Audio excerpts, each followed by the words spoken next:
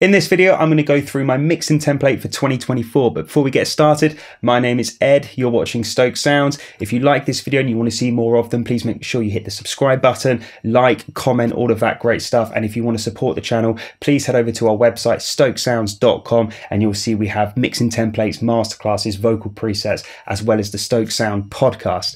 Let's get into this mixing template. So I have four main folders. I've got the mix bus, all stems, instrumental, all vocals. And that's me in my head just kind of breaking up is what is the elements of a track. You've got the music, which is the instrumental, and then you've got the vocals, which is, you know, the backing vocals, the lead vocals, any oohs, any ahs, any kind of vocal arrangement that goes within the track heads to the all vocals, and then all of them are summed to my mix bus. If we start from the top, my mix bus changes all the time. I usually try and keep a few plugins that are the same, but the ones that are inactive will change from time to time depending on what the track is. It's so hard to always do just one thing because every song is so different. If you're doing a rock song or a pop song or a ballad, it always changes, and your approach kind of stays the same in the sense of maybe what tools I'll use, but how I will use those tools will definitely change. If we take a look at the ones that are active that are on every single mix I do, I have the Plugin Alliance metric AB. This is just so if I get a reference through from the client,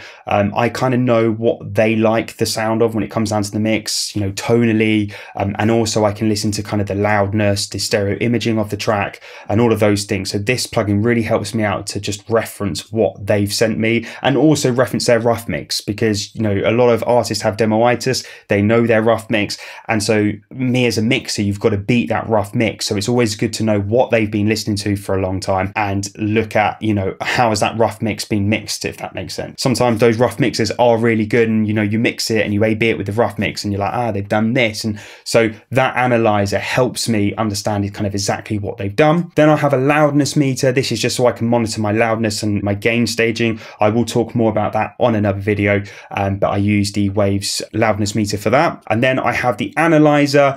It's an old school plugin, but I absolutely love it. And kind of my way of viewing of it is if you get a downward kind of line, it means your kind of mix is kind of balanced. I know you shouldn't always use your eyes, you should use your ears, but this just does kind of give me that kind of visual help as well when needed. If we look at the plugins that are kind of grayed out, you know, I have these plugins set up because I know that I use these plugins a lot, and I know that when I'm mixing, I want to be mixing and I want to be mixing creatively, and I don't want to be having to find plugins or remembering what plugins are called to pull them up, because that distracts me from mixing. And I like to mix fast. You know, if you mix slow, it works for some people, but I do find that it just helps me not lose focus on the actual mix. And so by having these kind of moves that's in my template, I can just reach for them when I need them, and I don't need to think about anything else apart from mixing the song. So I use this tape saturation quite a bit, more so on acoustic stuff. If I feel like I want some vintage vibe there, I'll use some tape saturation. Then I've got the black box, again, more saturation. This is kind of for tube kind of sounding stuff. So I will head to this. Again, sometimes I'll just A/B, see what I'm feeling on the day, see what I feel like the mix needs. If it's adding a positive effect to the mix, I'll keep it. If it's not working, I'll get rid of it. But again, it's just a hand to have. Then I've got the Slate FG Grey. This is a great mix bus compressor. I've been loving this lately. Again, this will change. Sometimes I'll use the Waves SSL or the UAD one or the BX Townhouse or the SSL version of their SSL G compressor as well. So I just change it up from time to time. But lately on the last few mixes, I've been using the FG Grey. So I've been keeping that into my template, but I do have the others at hand if I need to. Then I've been using this EQ. Sometimes, not always, but I do like to shape the mix. People may wonder why. For me, if I get a rough balance and then I can just kind of just add a little bit of kind of salt and vinegar before I kind of get into it, I like to do that, and usually it's around 16k or 20k. I'll just brighten it, but when I'm brightening a mix bus, I'm not brightening it up by 10 dB or anything. It is literally just 1 or 2 dB, just to kind of give me a little bit of a starting point before I actually mix the individual tracks, kind of like top-down mixing. Some people kind of don't do that, but it just works for me. Then later on in the mix, I'll tend to pull the ozone out, and that's where I'll use the dynamic EQ.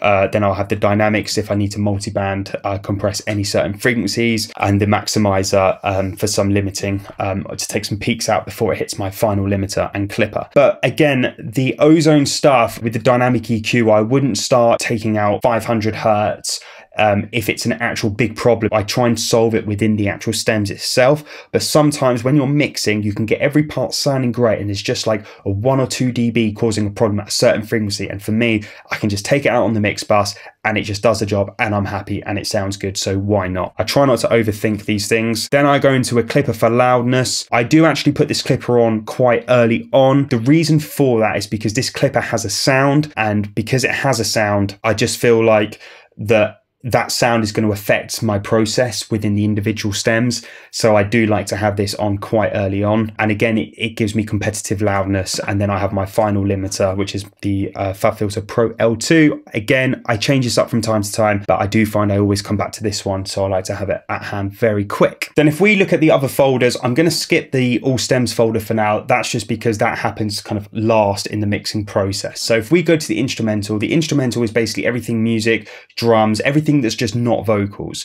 You'll see here I have the kick group, drum group, bass group, synth group, and so on, so on. However, the kick group is inactive. 80% of the time I'll have, you know, everything going to the drum group, but occasionally if I'm working on like a hip hop record or something that's very bass heavy, I will kind of sum the kick separately. If I need to have kind of a more detailed EQ on a kick, then it just means I can have more control by getting that out of the drum group, processing that separately, get that working better with the bass, and you know, to get it to hit harder if need be. But as I say, 80% of the time I like to keep things simple. I like to have all my drums routed just to a drum group or drum bus, and that way I can process the bus and process the individual parts as well. You'll see here grayed out that I have kind of my plugins, EQs, my compressors, saturation on these folders all ready to go. The reason why they're inactive on here at the moment is because what I will do is with the mix bus, I'll process that early on. With the drum group, what I'll do is kind of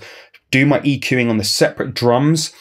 Then I will then do any kind of light touches on the actual folders itself. I try not to do too much on the groups. I try and do it individually just to get it to sit better together. That's kind of my way of doing it. Again, everyone's different. I also have my color coding. For me, I like to have my drums red, bass brown, and so on. You can see here, that's how I do it. And then I also have kind of my music reverbs within the instrumental bus. And so that means that everything goes to the instrumental bus. So if I hit mute, there's no kind of reverb suddenly happening. Everything is bus to where it's meant to go. Again, organizational thing, so it just happens that I have it like this. Got perk verb, snare verb, drum verb. They're the ones I mainly use. If I need reverbs on acoustic guitars or electric guitars, I have them and I'll put them into the instrumental bus as well. Again, so when I hit mute, it's all off and it's all on. Then we have the all vocals. Now, the all vocal bus again includes leads, backing vocals, any harmonies, any oohs, all of that sort of stuff, and as well as vocal effects, reverbs, again, all go in, as you can see, all vocals to the all vocal bus, and that bus is then going to the mix bus. I have my go-to plugins, as you can see, inactive on here that I use on lead vocals. Again, this will change from time to time, but it just means, you know, if I want a de-esser, I don't have to search for a de-esser. A de-esser is a de-esser. I just pull this de-esser up and there it is, and it's just bypass and off bypass if need be. And you'll see here, I've also got my effects all set up as well. Again, so it's just a click of a button. If I want something, I turn it on, and if I don't, I turn it off. Nice and easy, no issues there at all. And then all of my vocal effects and anything that I would possibly want for vocals is all set up: quarter note delays, eighth note delays, half note, ping pong, etc. And as I mentioned, all of these effects go into the all vocals. So when I'm doing stems or I hit mute, if I want to work on the music, I'm not having any reverbs or any sudden weird things happening of effects that were on the vocals, that because the vocals are muted, I'm now only hearing the effect.